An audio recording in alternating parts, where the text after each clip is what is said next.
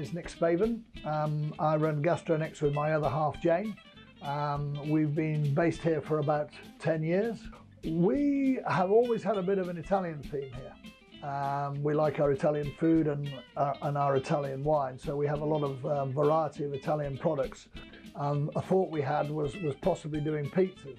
I came across DeliVita at the badminton horse trials.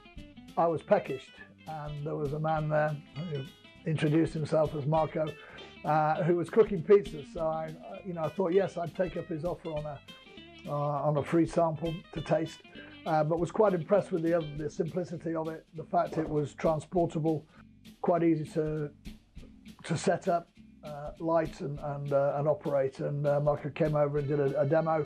And off the back of the demo, we decided that we'd actually invest in an oven and see how the pizzas went. And we haven't really looked back. Actually, we've done good business.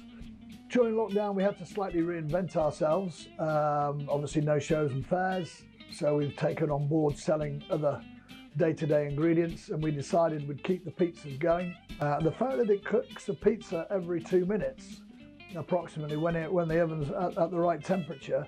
It's very, very quick fire and gets the pizzas out quickly to the customers.